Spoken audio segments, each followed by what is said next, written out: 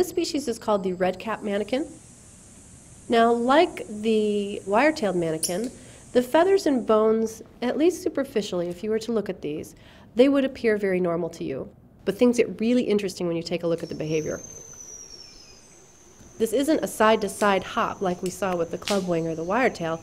He's actually flying between two perches. When a female comes down and this male gets ready to do his courtship display, he's going to assume the same posture. He gets parallel to the perch. He puts his head down and his rump up, with his rump towards the female. He starts to go back towards her, but instead of doing this little jig backwards, he does this magic slide.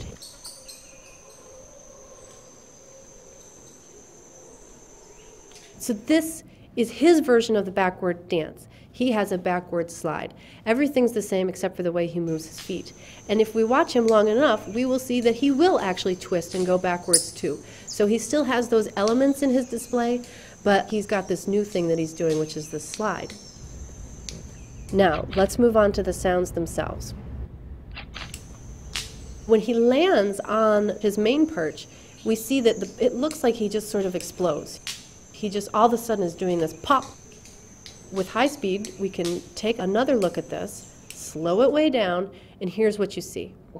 In that instant of explosion, what he's doing is he's flaring his tail, he's taking his wings, and he's rubbing them down his tail feathers 3 times in a row.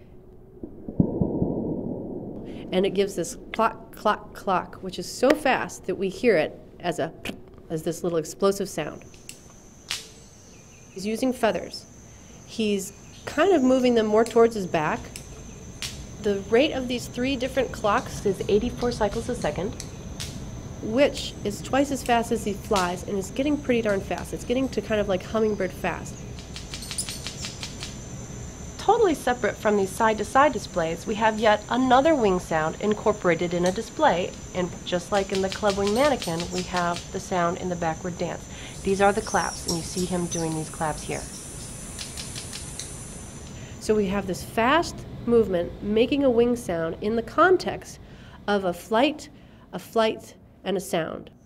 So we have suddenly gone from something that's fairly simple in the wire-tailed to something that's actually pretty complicated and needs some explanation.